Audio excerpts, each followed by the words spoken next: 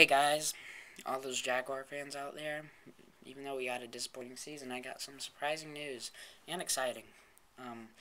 Yesterday on NFL.com from 4:30 or 4 o'clock to 5 o'clock, they allowed you to talk with some of the players. One of those players was Torry Holt, the Jaguar receiver who we got in thinking he was going to be big. It wasn't that big. It turned out to be Mike Walker.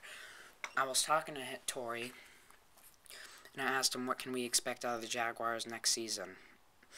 All he said was, not all he said, but he said, let me read it. He said, you can expect a whole different offense.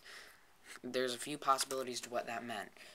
Either they're going to change the whole entire playbook, change the way they play the offense, or go out, draft new players, and rebuild the offense. I'm excited to find out. I guess we can eliminate one of those, or it will be one of those by the time the draft comes around, but I'm excited by that. They're going to have a whole new offense. I said, can you go into detail on that? And he said, I am not allowed to. And that's all I have. I'll be posted more and more on the Jaguars, the draft, everything that's news on the Jaguars.